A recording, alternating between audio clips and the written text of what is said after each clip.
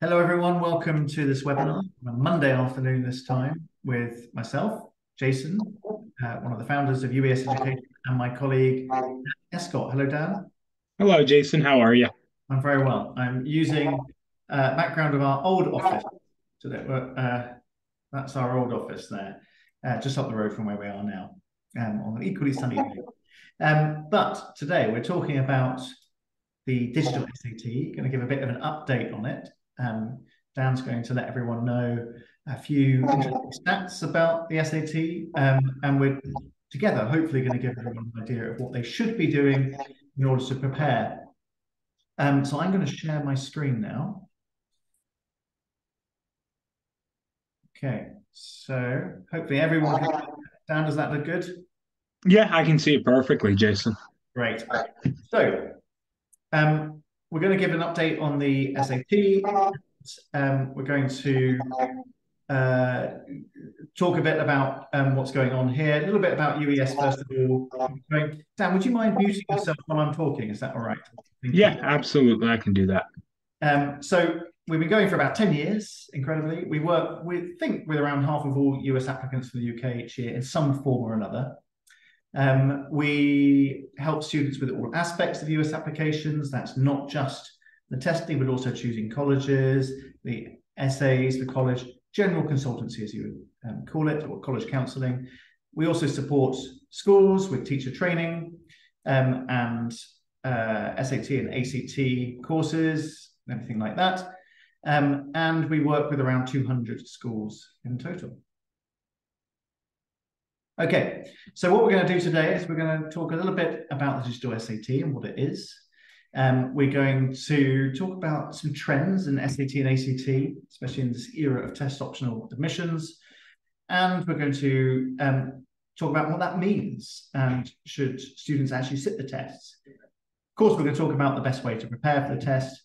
And if there's time, Dan might talk about a spicy new SAT problem, or at least give an idea of the new sort of problems that are on the test. Okay, Dan, do you want to give everyone an idea of what the test actually is and what it looks like now? Sure.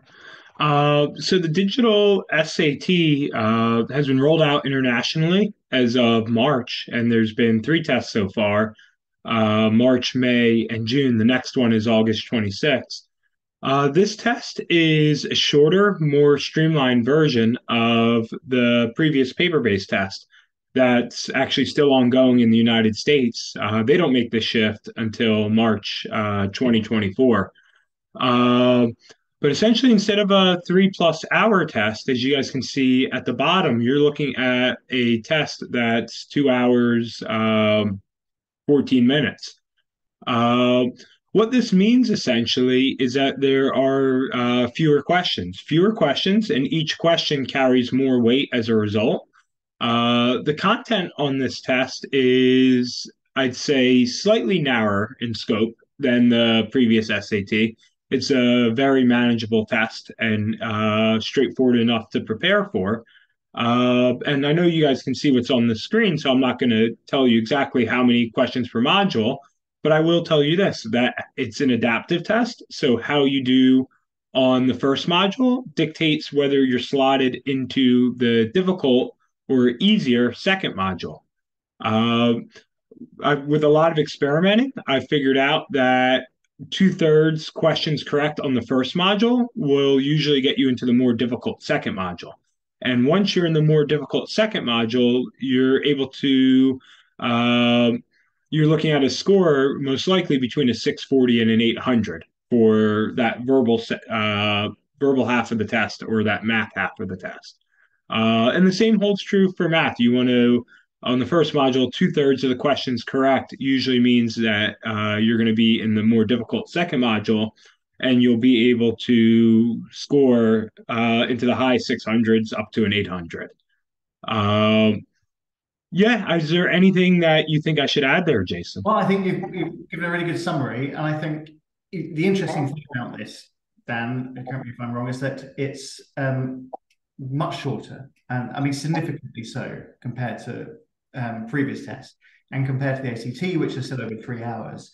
I think what we're finding at the moment, the feedback from students who've done the first few tests, is that they come out of the test feeling just much more comfortable, nowhere near as tired as they have been before. That makes a really big difference when you're doing a test that is quite fast and fast paced, and you've got to concentrate for so long. Is that fair, Dan? Yeah, I think the key thing caveat I would say is that for me and for a lot of students, the first time you take this test, if you're not familiar with the question types and kind of diagnosing certain question types require solicit certain types of thinking. And if you're not used to kind of diagnosing the question types and saying, okay, on this question, really, I just need to follow the prompt. On this question, I'm really just being tested on vocabulary. On this question, okay, now my reading comprehension does come into play.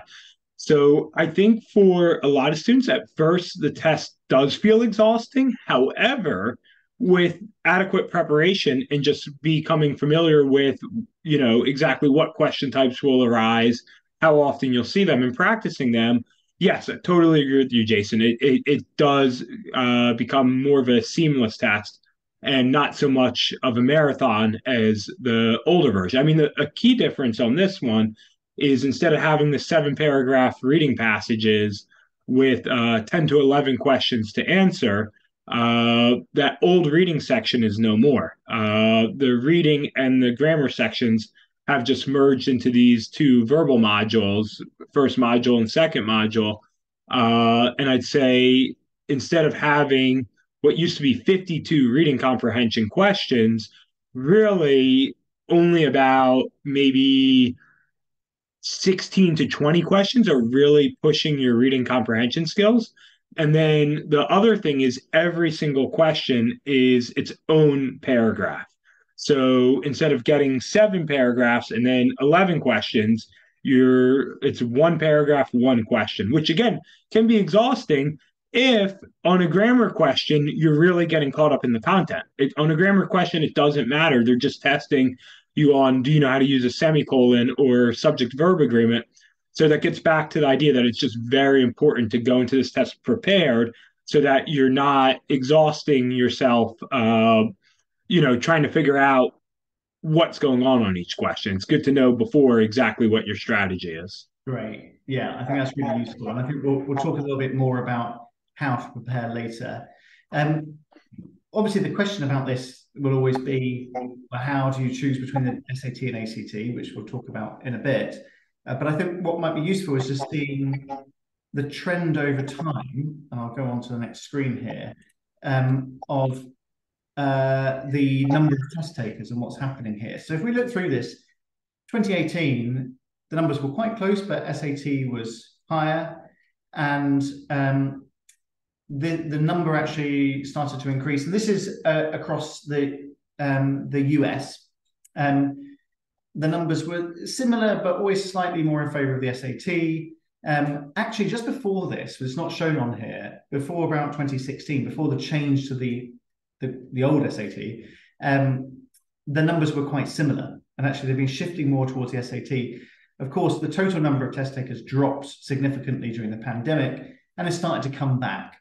But coming back in a way that is really favouring the SAT, our feeling, and Dan will have his opinion on this as well, our feeling is that the digital SAT means that just more and more people, particularly internationally and in the UK, people will take the SAT more than the ACT. My personal take on this is that the SAT is just a more comfortable test.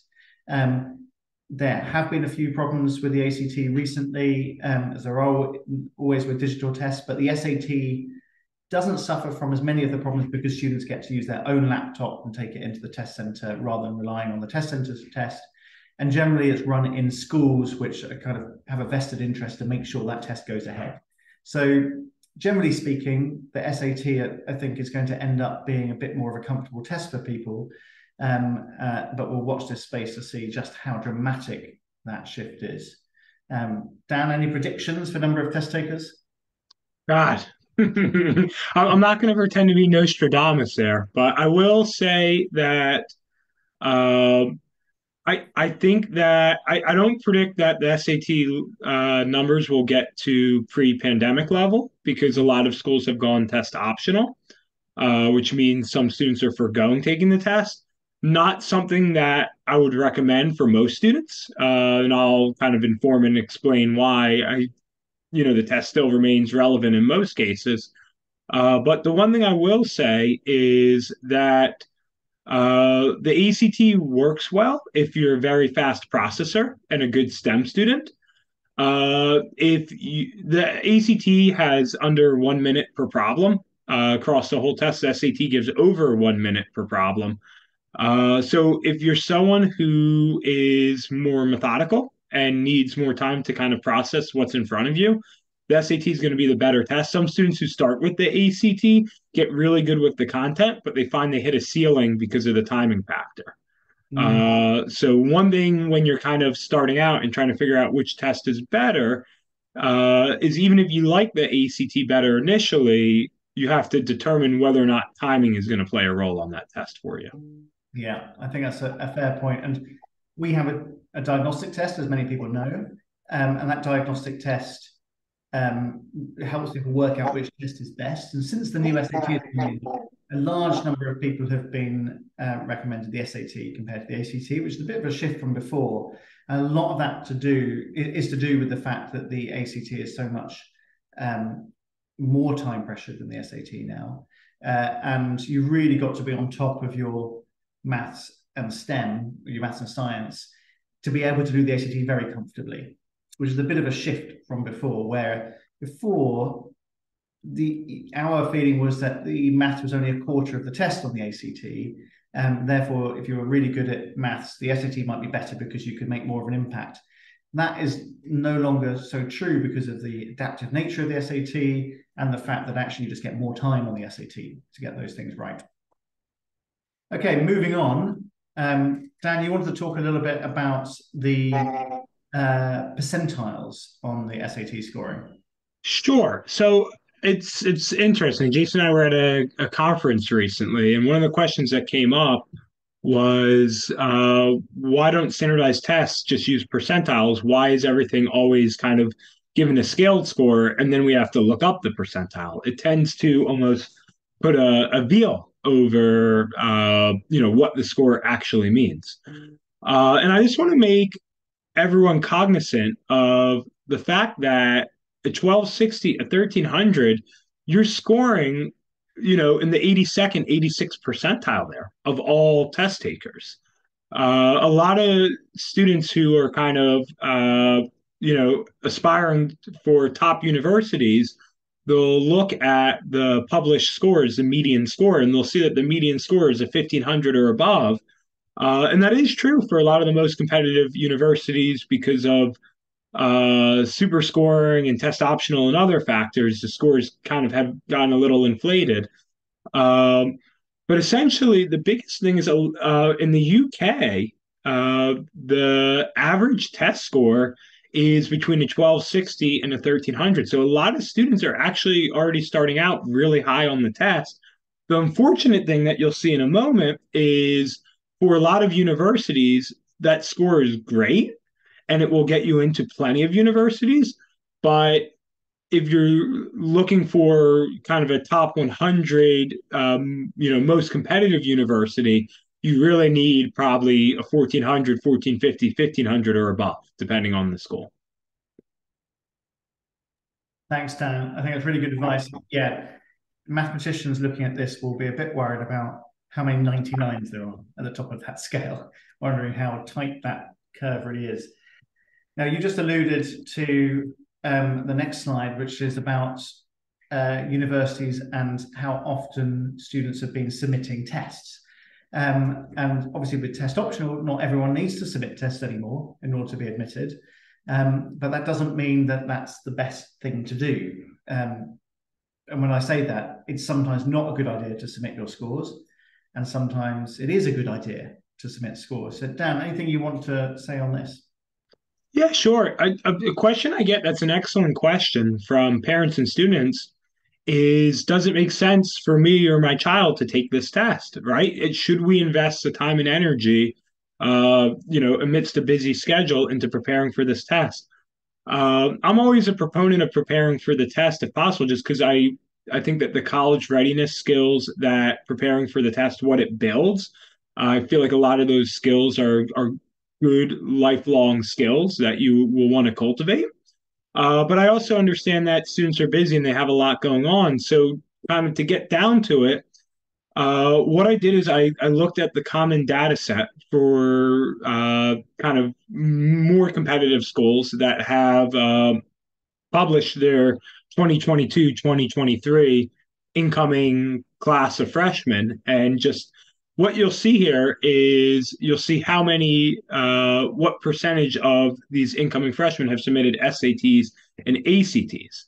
And what you'll notice, aside from Boston College, which is an outlier, is that at these schools, two-thirds of students have submitted test scores. What you may notice with Princeton is you may say, wait a minute, 121% of students cannot have submitted test scores.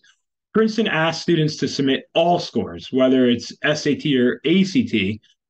So what you'll see in that one is students who've submitted both scores. So students kind of being double counted on both. But essentially, if you think about it, the 2022 incoming class were year 12s or juniors in 2020, 2021. So that's still in the midst of the pandemic. So my guess would be that these numbers may even rise a little bit more in this upcoming year, meaning that really the best way to give yourself the best chance of getting into a university, it means having a score that's above that university's median and being able to submit that score. If your score is below the university's median, it doesn't really help your application. No, and it's probably worth stressing that this is a decision that shouldn't be made lightly. You've got to really think through the repercussions of submitting or not submitting and getting some advice on it. And that is something we can advise on. It's not the case that just by virtue of having done a test, you look good. Because actually what you might be providing the university is evidence that you are not able to cope academically at a university if you are below the average of a student applying. You also have to remember that might be good reasons why people submit low scores and are admitted to universities. It might sometimes be because of sports, it might be because of other things. And scores, just like everything else, are looked at in context of the background of the student. So you have to be very, very careful there. Dan, you're right. The general sort of rule is if you're above the median, you're probably okay to submit. And the one thing I just wanted to add, the median SAT score, what you'll notice is that all of these scores are above that 1260 to 1300, right? So that kind of 85th percentile, these schools are all pushing for scores anywhere from the 99th percentile, maybe to about the 90th percentile. And this isn't true for all schools, but if you're looking at the most competitive ones, this is kind of what the landscape looks like. Yeah, it's a good point. Okay, and we've got some demographics here about the SAT and about the relative percentage of people who are achieving different scores. What are these things that you've highlighted here, Dan? So this is interesting. We have the Supreme Court decision that's essentially said over affirmative action can no longer be applied to the admissions process, meaning that race is no longer considered as a factor. But something to be cognizant of is that Asian Americans and Caucasians have scored higher on these standardized tests. And what test optional has essentially done is it's given other underrepresented groups, a chance to get in without the test score. It's hard to say what will happen now that race isn't necessarily being considered a factor. But again, what I generally tell families when they ask about whether or not an SAT score is helpful, yes, because with test optional, more students are applying to schools that they wouldn't have been able to apply to before. If the test score is no longer kind of this binary gatekeeper, then it means that some students are getting in without test scores. But as you saw on the previous slide, at most schools, those who are getting in are those who are submitting test scores. And those who are getting in without test scores just mean that, the pool has become increasingly more competitive. There are students who are able to matriculate at the school who would have been prohibited by the test score in the past. Great. Thanks, Dan. Okay. What have we got on this slide, Dan? So this is just the same thing for the ACT. So Okay. essentially, Asian Americans and Caucasians generally score higher on these tests, Hmm. and other minority groups have historically not scored as well on these standardized tests. Great. Okay, and now you've got some data about, well, I would say the last 2 months. We don't have the June data yet. But this is quite interesting because this is the average for the UK versus the average for the world. And you can see that the average for the UK on these scores is higher than the average for the world. First of all, Dan, why is that? And what does that mean for UK students? I think a lot of students who have aspirations to go to school in the US, um, I mean, it typically means that you're coming from means to do so. Going to school in the U.S. is, if you're able to get a scholarship, then it can be fairly reasonable. But if you go to school without a scholarship, you can be looking anywhere from 20,000 to 60,000, U.S. dollars a year. So I think UK test takers who have aspirations to go to school in the U.S. tend to come from very strong supported academic backgrounds. Mhm. Uh, a question I get a lot of times from UK parents is, is it an advantage that my child is an international applying to the US? And it depends on the school, but as far as test scores, the expectation for UK students is that you're scoring high because your peers are scoring high. Yeah. Yeah, I think, well, it looks good for the UK. This is the starting point. But you do have to bear in mind that, like you said, that what students in the UK are aiming for is something different to the average American. And we've got some more numbers here. This looks like a concordance table. Am I right, Dan? Yeah, so whenever I can demystify these tests and how they're scored and what's on them and just simplify it, I want to take every opportunity to do that. So, um, what you'll see is that the difference between, if we look at the blue, the difference between scoring kind of 790 to an 800 on the verbal, the blue is the verbal, is just 10 questions. From a 790 to an 800 to 670, which would put a student roughly around the UK average, maybe slightly above. So it's not a huge difference. If you remember from earlier, this is a shorter test. In fact, this right here you're seeing 66 questions. The verbal is actually only 54 questions.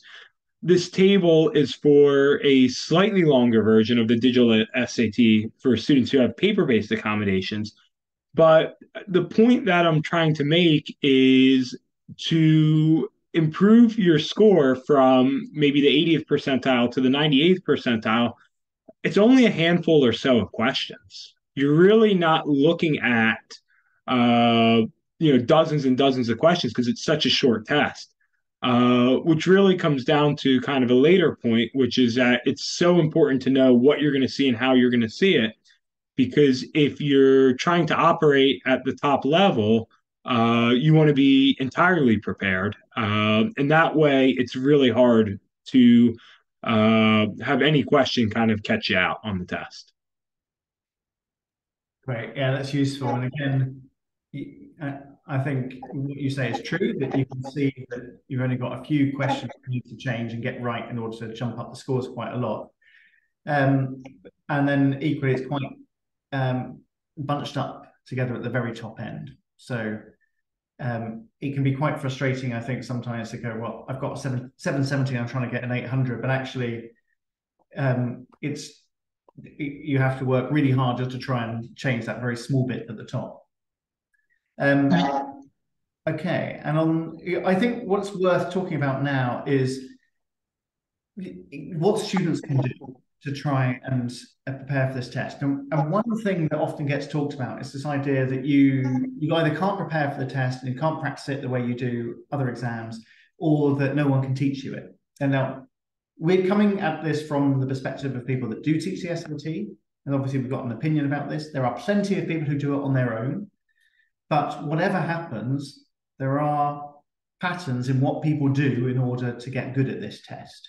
And I think it's worth us talking a little bit about this. So I'm going to start off, Dan, then you can jump in. But first of all, even though there isn't a curriculum document that tells you exactly what you must and must study and then is on the test, nevertheless, that content is pretty standard in that it very rarely changes. Occasionally, we see something new come up and go, oh, that's interesting. They put that on there.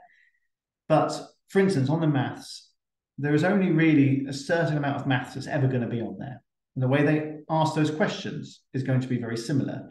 So if students can learn that content and understand all the topics behind it, they shouldn't have any surprises in the test. And the way that it comes up as well, the type of question that gets asked is very similar every time. So once you become very familiar with that pattern and you've done these tests a million times, even if you've done the same question over and over again, you will start to understand what part of the brain you have to use to answer that question. And Dan, this brings us on to this idea of muscle memory through repetition. I think there's a lot of bad press about learning by rote, but actually for getting the basics right, my opinion has always been that actually that's quite a good thing. If you just take it for granted, those rules are ingrained into your head, then you can start to do the harder stuff more easily. Do you agree? I completely agree. Yeah, if the foundational skills come naturally because they've been, practiced to that level, then it frees your mind up to kind of engage with the more difficult aspects on the harder questions. The other thing that's really important about kind of having that muscle memory is if you're looking at a question and you know you've already seen 40 just like it and you've practiced them, then you're able to kind of cut through that question like a knife through butter and get to the next one. And what it does is, I've had a lot of students tell me that on the second math module, the last 5 questions tend to be kind of a next level, just a little bit more difficult. And I found the same, through doing these tests myself. And I find that for those questions, you really do want to have time to engage with them. Both, as Jason said, you want to have kind of the foundational skills so that you can kind of engage with the question at a baseline level. But you also want to have those foundational skills for all the prior questions so that you're able to go through those, with a lot of fluidity and have time for the harder questions at the end. I hope Roger Federer isn't upset that I use his likeness here, but the idea is with a sport, with an instrument, whatever it may be, you practice a backhand again and again and again, so that when things are happening at game speed and the stakes are high, it's second nature. It feels natural, and in fact, if anything, you're ready for the moment and you want that moment because you're just so confident in the level of preparation you've put in and what you've seen before the test. And yeah, this test is very defined. The other thing is I spend a lot of time updating our materials to make sure that they're in line with exactly what's been on the latest test. The one thing I never want to hear from a student is I saw something that you didn't prepare me for. So there's a lot of effort that goes into making sure that our 15 verbal worksheets and our 17 math worksheets define exactly what you're going to see and how you're going to see it so that you become Roger Federer on test day, or maybe pick your analogy. Great, thanks, Dan. And on that note, if we just talk about what students' experiences of these mock tests and things have been, and how it helps them in terms of the real test day. You've got some quotes here, Dan. So on the mock test, when students are doing a full-time test for the first time, they say things like information overload, there's too much stuff coming at you very quickly, not sure what the question was asking because you hadn't seen that type of question before, running out of time, classic thing on any multiple choice test. But then after they've done the real test, positive comments such as, I felt very comfortable on how to navigate each problem. I think some of the exact questions we practiced appeared on the test. Last 2 to 3 questions of the math module were difficult, but I'm pretty sure I nailed module 1. So this kind of highlights how important it is to A, understand the content and the technique and really get it ingrained into you. And 2, how important it is to do mocks so that it's not just so that you learn the stuff, it's so that you understand what the feeling is like doing the test. So when you come to the real one, you're not scared about the feeling of having to do that test all in one go. Okay, just a couple of things here to finish off. Dan, you've got this lovely slide here highlighting some of the different things within, I think this is the verbal section. Anything you want to talk about this and the different areas that people need to know? Yeah, I'll be brief here, but essentially the entire 54 verbal questions on the test fall into 4 broad categories. And depending on which one of these 4 categories determines your approach to the question. If it's a grammar question, you don't want to get caught up in content. You're just being tested on whether or not you can match a subject to a verb, whether you know how to combine 2 independent clauses. So if you know the grammar rules and you've practiced the question types, then those questions take maybe 30 seconds or less because they're not testing any higher level thinking. It's just rote and knowing how to apply grammar rules. Conversely, the main idea questions, so worksheets 110, 111, 112, and 113, those are the ones that are really kind of the reading comprehension questions. So those are the ones where you're going to want to make sure you really dig in and understand what you're reading. And then for each of those questions, there are specific approaches and things to look out for. Again, this test is a very defined and knowable test. It can be a very comfortable test as long as you're happy to put in the time so that you know what your approach is and what you're going to see before you sit down on test day. Right, really useful. Okay, and let's talk about what students should be doing. I've put a few things on there just to talk about. First of all, start early. Don't underestimate how much time you need, and don't underestimate the test. As Dan said, it's very learnable, very coachable, but you can't just think, I'm going to do this like I did my GCSEs, which is cram the knowledge 2 weeks before. It's not just knowing the stuff. It's getting that muscle memory so that you recognize the patterns and it's just repetition every time. So if you start early, I always say, start early and do little and often. Students often ask me, and I'm sure they ask you, Dan, how much should I be doing? How much should I practice? Obviously, this depends on your starting point and what you're aiming for. But I always say, listen, you've got 3 months to do this, and you'd put 20 minutes aside every morning to do work on this.